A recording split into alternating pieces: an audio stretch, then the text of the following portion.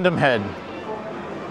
Those things are really big. You know, when you're used to doing the models only, you don't realize how big one of these things would really be.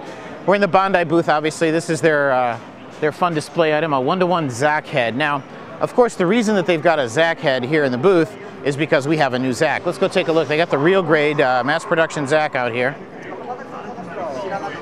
And here she is. Of course, we really don't need to tell you too much about the real grade series because we've already had the Gundam RX-78 and the Char Zack from the same thing. So obviously it's just a color change and a few details change. But again, you know, amazing posability in a tiny little package with what may be actually, I've been told that in the original Gundam series, back when the plastic models first came out, the Zack was actually more popular than the Gundam itself. And it is, of course, a classic and timeless design, and now we've got it in a state-of-the-art, cute little package here. Let's move on. There's a lot of cool stuff in Bandai's booth this year.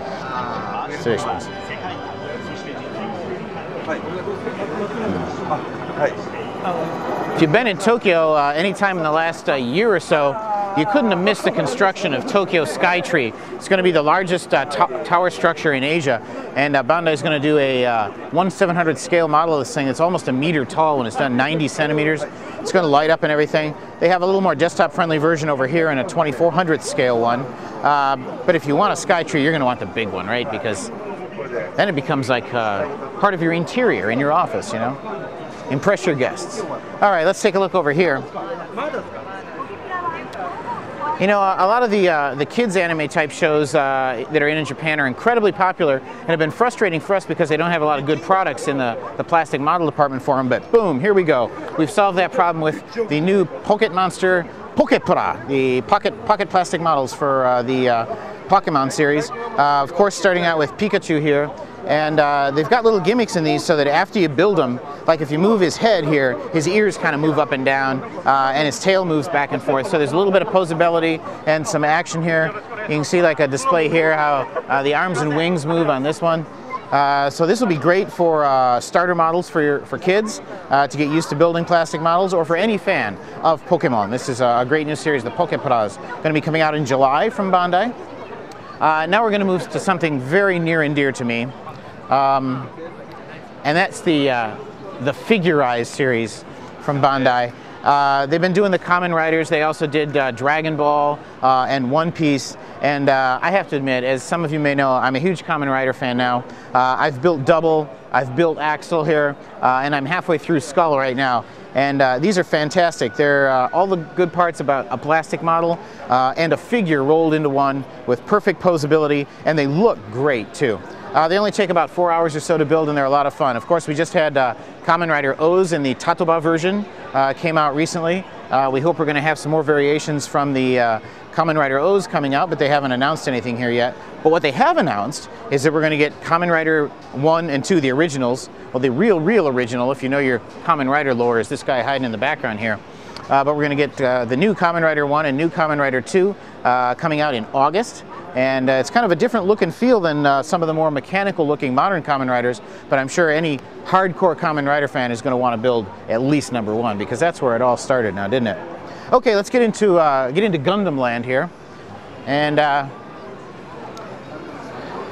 G Gundam, which is a series that hasn't had a lot of movement at all lately, has got 2 exciting new kits coming in 1/144 scale.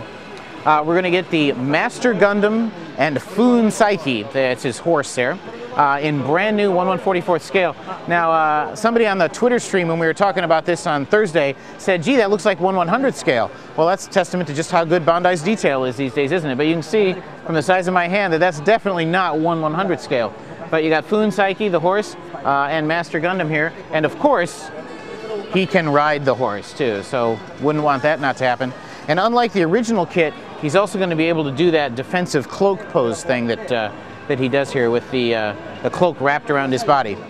Also from G Gundam, we have a new version of the Shining Gundam coming in 1/144 scale. So a lot of G Gundam fans out there who haven't had much new product to talk about in a long time, pretty excited about this. And let's see what we got next here. Let's jump down to Epion.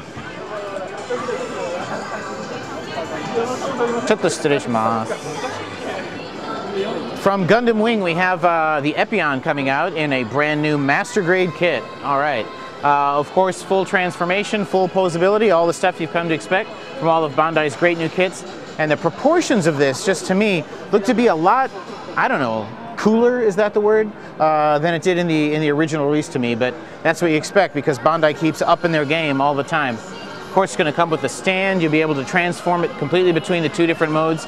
This looks like a really sharp, a really beautiful kit. It's like the only Gundam, I think, that has this neat dark purple color, and that makes it very unique. Now we got some more real cool transforming stuff too down here.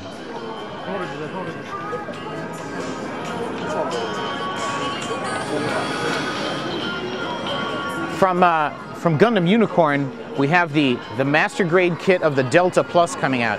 As you can see, they're not even past kind of prototyping stage yet, so this is going to be a little bit farther out. It says August release here. They've got the Hyakushiki from Zeta Gundam posed in the background here for a reason, because the design of the Delta Plus is based on the Hyakushiki, which was designed originally by Mamoru Nagano from El Gaim and 5-Star Stories fame, who also did the Rick Diaz from Zeta Gundam as well. But they've taken his design, and I don't know if it was Katoki or who it was, has kind of turned it into a combination or sort of a cross between the Hyakushiki and a Zeta Gundam. And this kit will fully transform into well, they call it Wave Rider in this form, I'm not sure. It'll transform into this version. And they've got a fast prototyped mock-up in the back here, kind of showing you what the transformation process is going to entail. But the staff has told me that it will not involve any removal of parts. It will all be able to do its complete transformation without any removal or replacement of parts. So that'll be a pretty impressive thing to see happen when it actually takes place. So as you can see, a quick one through Bandai's booth today. They got a lot of exciting stuff here in Shizouka, and we're looking forward to all these great releases in July and August.